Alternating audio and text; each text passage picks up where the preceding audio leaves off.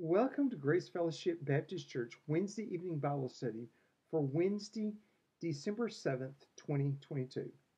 We are in the book of 1 Samuel, chapter 23, and we're going to start in verse 1.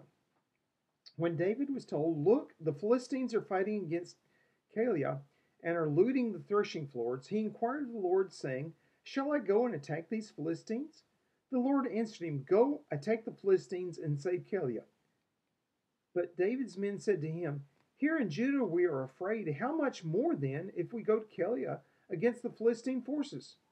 Once again David inquired of the Lord, and the Lord answered him, "Go down to Keilah, for I am going to give the Philistines into your hand." So David and his men went to Keilah, fought the Philistines, and carried off their livestock. He inflicted heavy losses on the Philistines and saved the people of Keilah. Now Abiathar, the son of Ahimelech, had brought the ephod down with him when he fled to David at Keilah. So, in chapter 22, Saul kills the priests that were at Nob. He kills the whole priestly, well, it's a priestly town. All the leaders there and most of the people were priests and priestly families. And Abiathar was the only one who escaped of the priest. David had acquired of Ahimelech and had acquired essentially day old bread and a sword from Goliath, the Goliath sword. It was a keepsake. And when he was fleeing Saul. And Saul had to call these people up and said, "Did David come? And why didn't you turn him in?" And they said, "Hey, he's your servant. We thought we were inquiring of the government official and making sure the government functions correctly." And Saul was so wroth, so angry, that he killed all the men, even though they were totally innocent.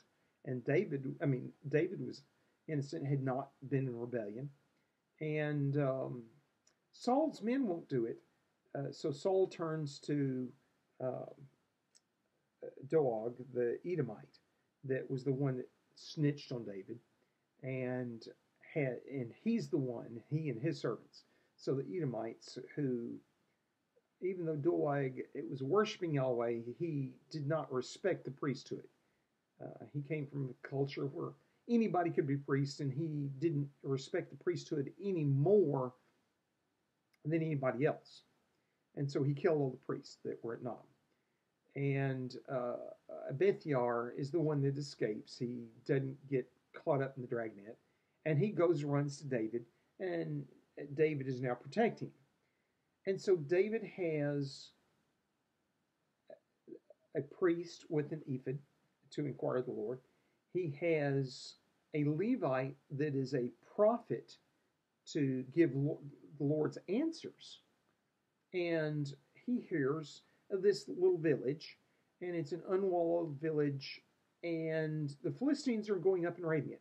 It was threshing season, it was harvest season. The people were all busy. They'd been, harvesting grain all day. They've been threshing all evening, and they're exhausted, and the Philistines fall on them to make a raid, and they're grabbing goods, and David hears about it.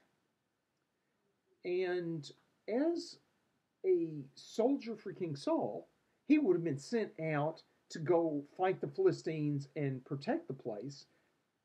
And that's his natural instinct. So he inquires of the Lord. He has a priest. He has the prophet and the prophet Gad. And he inquires of the Lord, "Should I go protect him?" The Lord says, "Sure, go. Do your job." And the men that are with him.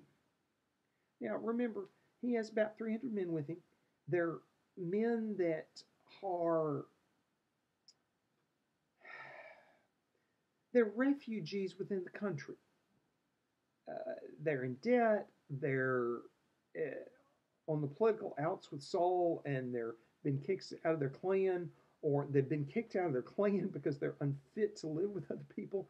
And he's got the misfits, and they're scared of Saul, and they're scared of their clan, and they're scared here in this countryside where it should be safe. They're scared to go fight the Philistines. And they say, really? We're going to go fight? When we're scared of our own people? And we're going to go fight against professional soldiers? Really?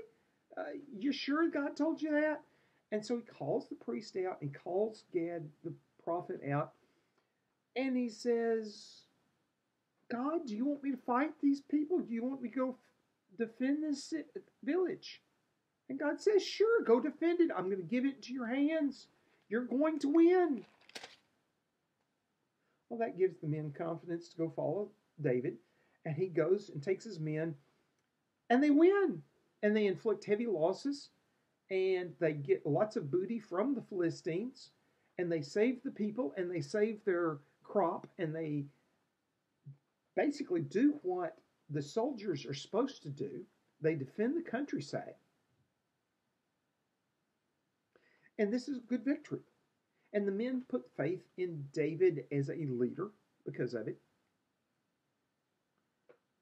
And David now is acting, in one sense, as king. He has a priest, he has a prophet, he has an organizational structure, he's an effective military leader. They've done effective military campaign. The problem is Saul is still after him, and Saul's going to hear about this. I mean, let's face it, the gossip chains are going to go wild with David's victory. And Saul is going to hear he's got an effective military force. He's really a threat to me now. So verse 7. Saul was told that David had gone to Keilah, and he said, God has handed him over to me, for David has imprisoned himself by entering a town with gates and bars.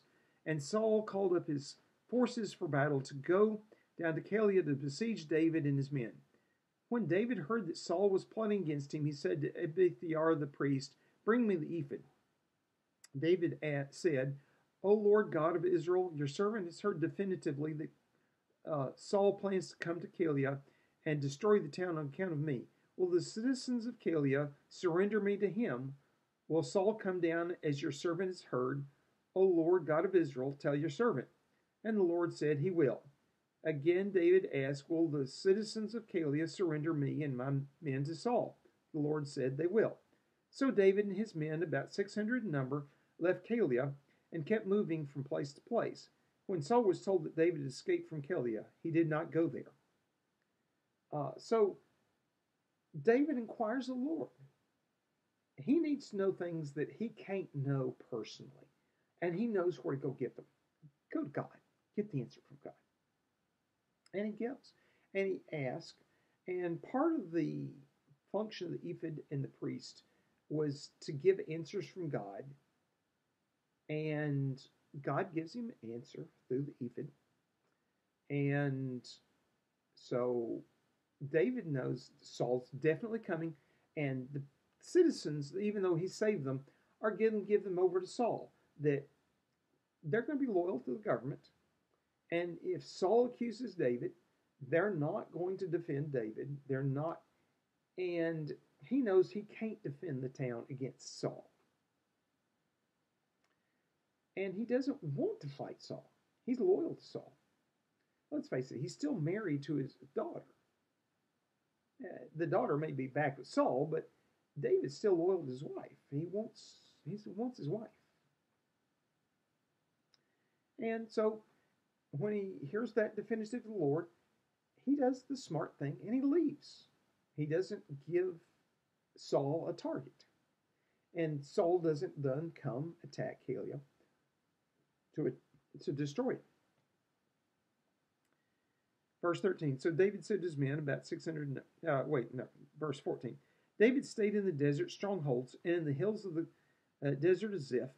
Day after day, Saul searched for him, but God did not give David into his hands. While David was at Horesh in the desert of Ziph, he learned that Saul had come out to take his life, and Saul's son Jonathan went to David at Horesh and helped him find strength in God. Don't be afraid, he said. My father Saul will not lay a hand on you. You will be king over Israel, and I will be second to you. Even my father Saul knows this. The two of them made a covenant before the Lord. Then Jonathan went home, but David remained in Horish. Now, David's running. He goes out to the desert.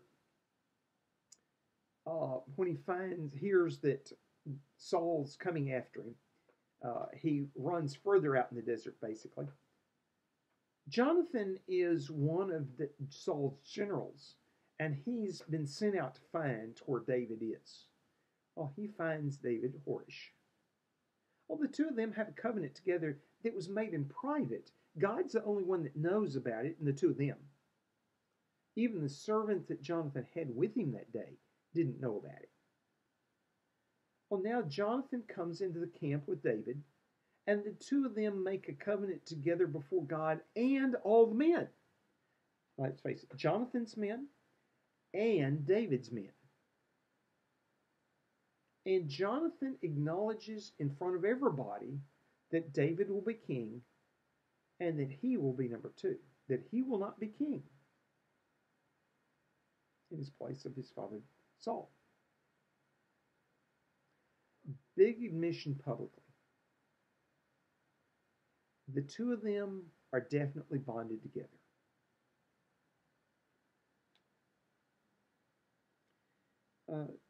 Jonathan goes back to his dad.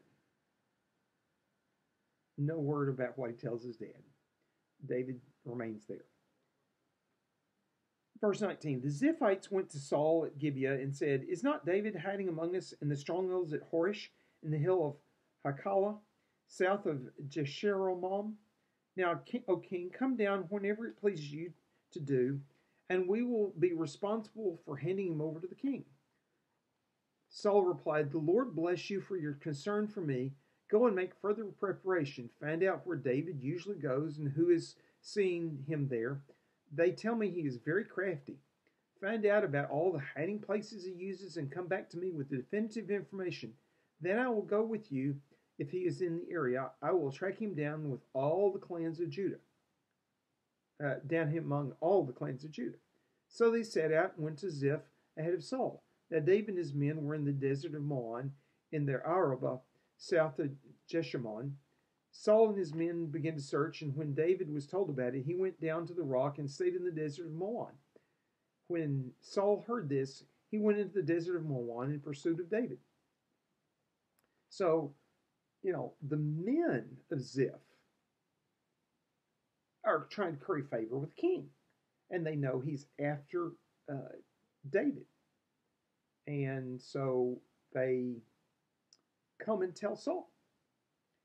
And Saul acts a little wiser, a little more crafty than he's been in the past. In the past, when he's heard this kind of thing, he's just taken the army and run off and tried to chase David, and he's never caught him. David's always been crafty enough to get away. And part of that is God's just been protecting David, and there's been times it was a desperate chase, and David was running around the hill one direction, and Saul was running around at the other, and they just barely missed each other. And, if either one of them had stopped and backed up and gone the other direction, there'd been a, battle, and things would have gone very badly for everybody. But here, David's always gotten away. And Saul is just crediting David with being extremely crafty and with being able to get away with stuff. And says, go spy him out, tell me all of his habits, where he goes, who he associates with, so I can know every move he might make and be able to plan for it, basically. And so he's going to Maon, to the desert of Maon, but he sends the men of Ziph ahead of him to gather that information. So when he gets there, he knows everything he needs to know, and he has a bunch of information from a bunch of people, not the locals, not just his scouts in his army, because they've not been effective. David can counter them. David is effective at sneaking away. Of course, that's God giving him the ability.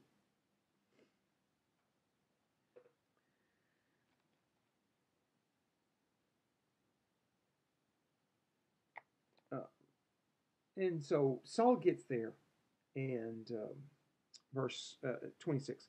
Saul was going along one side of the mountain, and David and his men were on the other side, hurrying to get away from Saul. As Saul and his forces were closing on David and his men to capture them, a messenger came to Saul saying, "Come quickly, the Philistines are raiding the land." Then Saul broke off his pursuit of David and went to meet the Philistines. This is why they call the place Selah Hamahalakoth. And David went up from there and lived in the strongholds of En-gedi. And Selah Hamahalakoth means rock of parting. The locals named it the rock of parting because David was getting away by running around the hill one way, and Saul's men were going the other, and it was a close scrape. Saul had gotten enough information that he had actually got the drop on David, and this time he was going to catch him. But David it was close. David probably could have gotten away, but Saul would have been pursuing him hard. It would have been bad for everybody, even if David gotten away. God does a minor miracle here. Now, it's not miraculous that the Philistines attacked Israel. They're doing that all the time. The miracle is when they do it, and when Saul gets the message they're doing it. He's about to catch David, and he just knows it. And then he gets this messenger, "Hey, Saul, we got to go take care of the Philistines. They're actively in the land. And he's got to go do his job." And he leaves David, and he goes attacks the Philistines, and he goes pursues them. And the miracle is that God times it at just the right moment, with the messenger just getting there just in time to save David. That there's not a confrontation. And Saul chases David. Quits chasing David and goes chase the Philistines. And David no longer stays in Moan, no longer stays in Ziph. He goes out to En-gedi. En-gedi is even more desert. Desert of Moan was basically only inhabited by shepherds, and not necessarily permanently. And everybody that did, they lived in tents, and they followed the sheep around, and the shepherds led the sheep, and the rest of the clan followed the sheep. And they basically had all their people follow the sheep around wherever in the desert they went. And if they were going to go to a really harsh part of the desert, they might leave the women and children and the old men in an encampment up where it was pleasant and follow the sheep down in the rough part. But they would keep sight of each other, and if there was a need, they could communicate back and forth and go help each other. Moan is that kind of place. But En-gedi, even then, was the kind of desert where you measure the distance between weeds in tens of yards, and there'd be a little weed here and a little weed there, and it's rocks between. It's not dirt, it's not soil, it's rocks on top, and there might be a little soil between the rocks. But En-gedi has the advantage that it has deep gullies, deep gorges, and it has hilltops that rise up really steep with hard to climb, and then a livable little area on top where you could camp. And if you could bring supplies, and particularly water, you could live up there and see for miles. And you could see the army coming and decide, are we going to hold out here? Or are we going to escape down the backside and go hide in the valleys where he can't find us and can't chase us? So David goes to a more strategic place. And two things come out of this. David is acting like a king, and God is teaching him how to be king and how to lead men and how to lead men in battle. And David is depending upon God for his protection and safety. Now, David is being smart and being crafty, as Saul credits him with. But he's also inquiring of the Lord. And he has a priest and he has a prophet with him, and he's acting, in one sense, like a miniature government. And his number of men is growing. We said he had started with 300, and they were mainly misfits. Now he has 600, and they're an effective fighting force. And they've defended a city. And he's done what he should do as a general of the armies of Israel. O Lord, have us to be faithful as David was, that we are the people that do what we should do.